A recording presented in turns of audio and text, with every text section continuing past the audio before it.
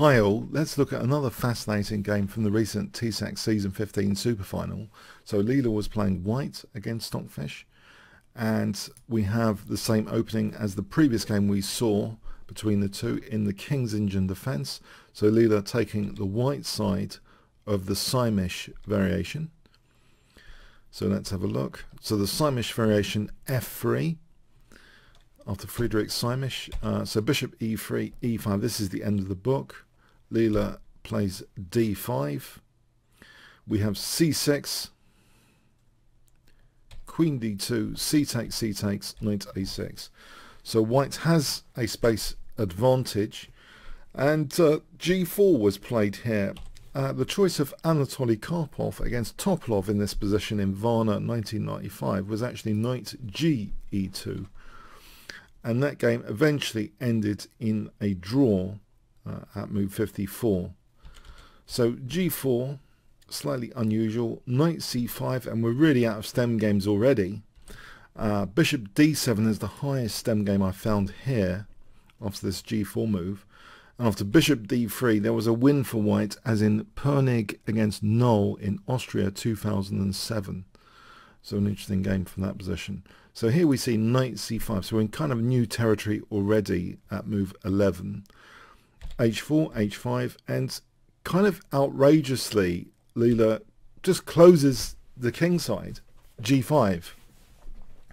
You might think this is somewhat counterintuitive, as surely you want to open lines against the opponent's king.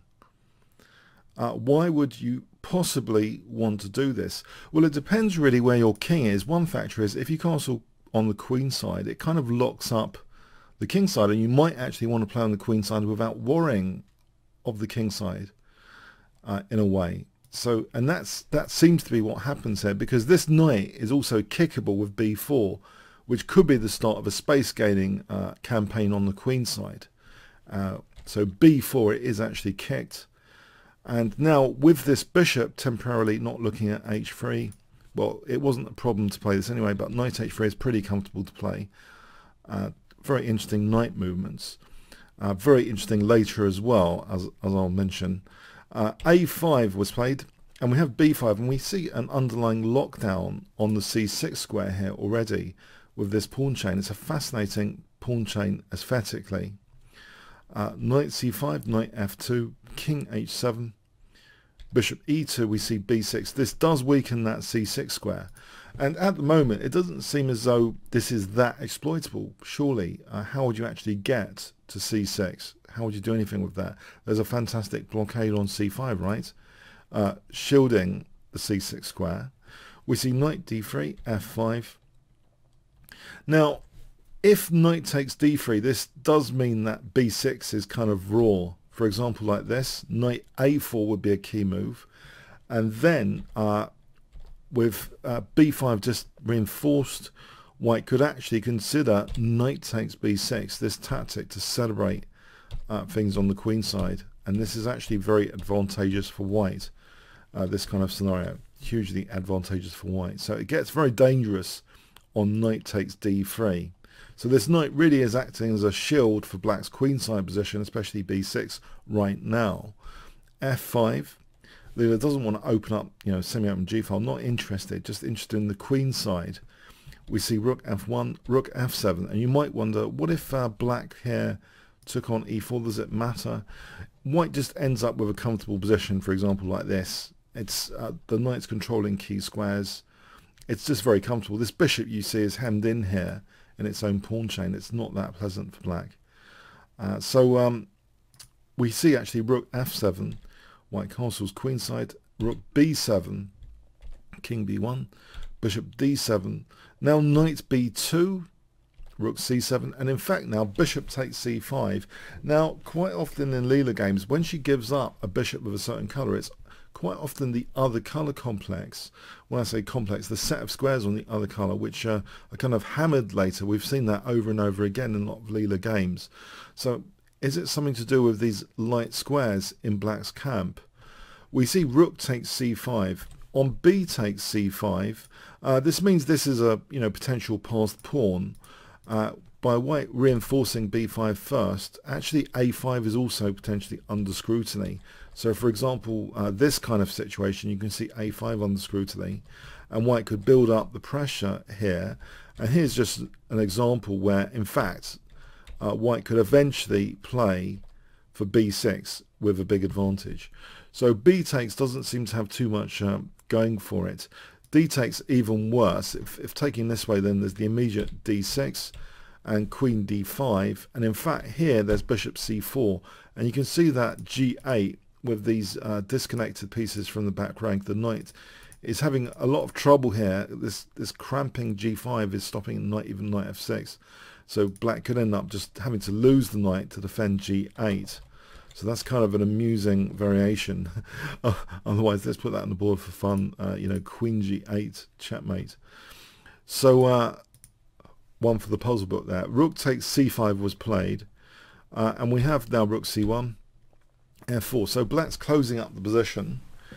And I usually say when someone closes the position, it's like you've got a free hand on the other side. I don't usually say a free hand in order to create a secret piano concerto. Concerto. We'll get to that later. But it's almost as if these knights now, there's a very interesting set of knight movements I've noticed for this game, which I haven't really noticed in many chess games. You know, it never occurred to me to check out the kind of musical notation of a chess game before. But this will become apparent shortly. Rook fd1. Bishop f8, bishop f1, rook a7, queen c2, rook b7, queen b3, bishop e7. Look at the knight movements. So I started to note they're a bit peculiar. This is at move 29. Rook takes. Okay, so the knight's putting pressure on b6, knight c7, and there's a really, you know, from a chess point of view, a really, you know, fascinating move that c6 is plunged into here. It can't really be taken. Knight a8 is played. That doesn't seem like the greatest square for a chess knight in history. But if bishop takes c6, d takes, white gets an overwhelming position, can enter in on f7 and start taking pawns, and that's going to be crushing. This is just absolutely hopeless for black, this kind of scenario. So that's a very, very bad idea to let the queen in, you know, with tempo on the rook, queen into f7. So it can't really be taken, and it's actually in numerous places it's offered, and it just can't really be taken. So the knights now play like this, and I started recording, in particular at move 33. I thought the two knights, you see they're at c4 and c3 here. I made a few notes about where the knights kind of end up. I thought this was absolutely fascinating. Bishop e8. If knight c7, then that drops the b6. So the knight on a8 is on a defensive duty for b6, because this kind of thing, white just plays bishop takes b5 and ends up material up, bishop takes d7. So the knight has to remain on just protecting b6. So bishop e8. Bishop h3, white's taking even more territory on the light squares now after this. Rook b8. Say bishop d7 just to show that the helplessness of the black position. Then knight takes d6, an interruption of d6. And here it hits the rook. So there's no bishop d7. On bishop takes c6 here, you might want to revisit this possibility. White just in fact plays even a4, has time to even play a4. It's just hugely dominant on the light squares, this position, with that light square bishop not going anywhere here, and white just builds up like this, for example, and concretely will be starting to win material like this, for example. So it doesn't bear thinking about. Black is dead in this position, totally dead, without any counterplay whatsoever. So rook b8, queen d1, knight c7 was played here just for interest's sake.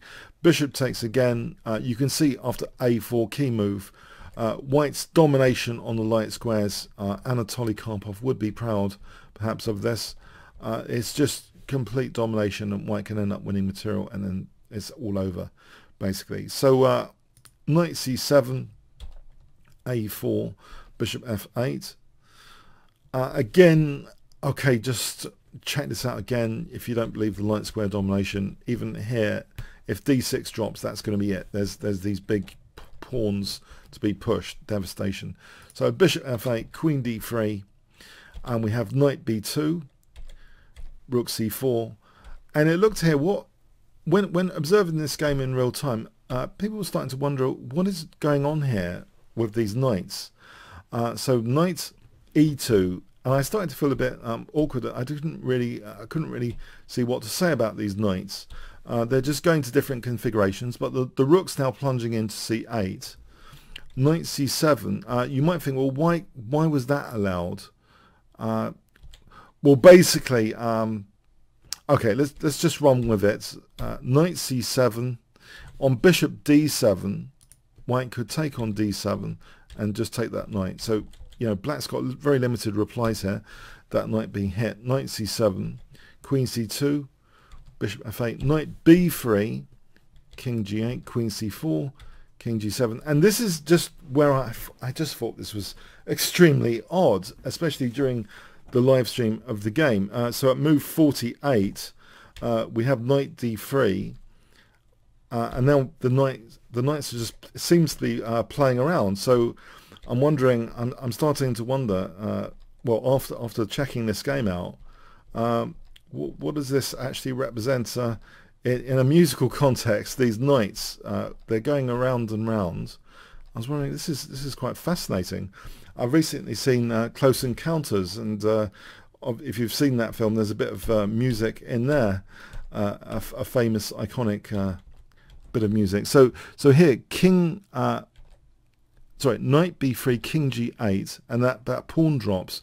You might have wondered, did black really have to give up the pawn? Well, actually, there was a key moment around here where if rook a7 wasn't played, if say king g8 was played instead, not giving rook b8, sorry about this rewind, there was actually in this position queen c6, because that bishop's pinned, so that hits the rook and hits e8, and if here, then queen takes b6 anyway. Also, in this position, before rook a7 was played, it is a kind of a zugzwang. So on bishop f8, then there's knight takes a5 and b6. This is devastation. For example, rook takes c7 is pinning the queen to the king. And on move 60, if bishop h8 had been played again, knight takes a5 and then b6. And again, we have this situation where it's kind of destructive. Rook takes e8 is a nice little tactic for queen c7 check, picking up that rook. So there's a lot of destruction and carnage in the position before, you know, rook a7, which seems to give up the b8 square, which seems to give up b6. So whilst Leela is playing around with her knights, it seems Stockfish is going into a self-destruct mode here, just giving up pawns. So everyone's wondering, wow, Stockfish is really put off with the knights dancing around, starting to give up pawns to spare the knight piano concerto here or something. So knight d2, knight b3, rook takes b6 finally. There is also, it's possible to play knight takes a5. If rook takes a5, rook b7, and you can see that's really quite a nasty situation.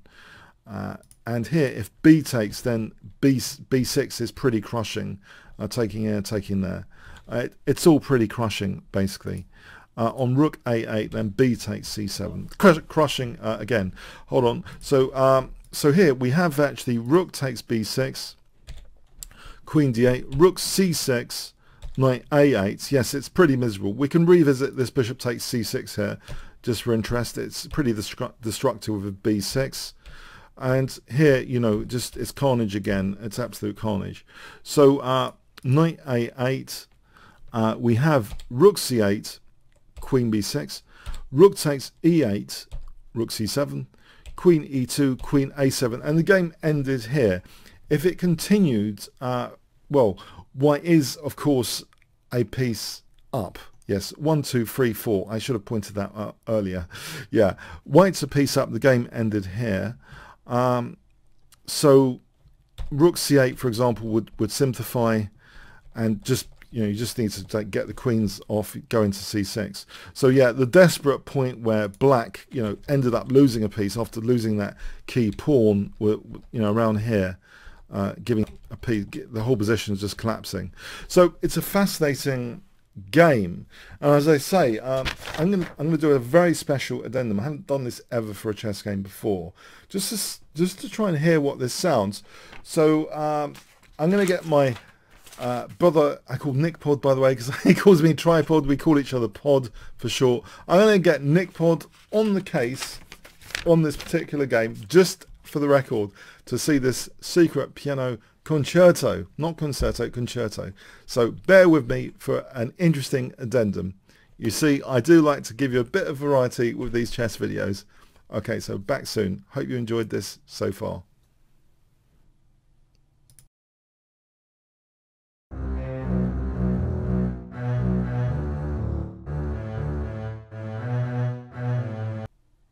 And for a second, more normal addendum. This is what happens when you watch Close Encounters of the Third Kind. You get carried away. So anyway, normal addendum. Let's have a look at the puzzles from this game. So white's play here. Yeah, this was a variation where we could mate on g8. So mating one there. Let's just do a few of these, 5 of these. White's play for a clear advantage here. I think we can snap off b6 here quite safely and take on d7, ending up material up. White play for a clear edge here. I think we could take on d6 there. That's interesting, isn't it? Taking on d6, and then we can take on b7. White play here. I think c7 looks pretty crushing. And just one more. Black to play here for a clear advantage. If b5 is neglected, I think it could be taken here actually, and then white could be smashed up if Leela really badly misplayed it. I'm not sure what to play here. What was the hint? Queen c7. Okay, yeah, check that out if you want to review the variations of this game. Okay, thanks very much.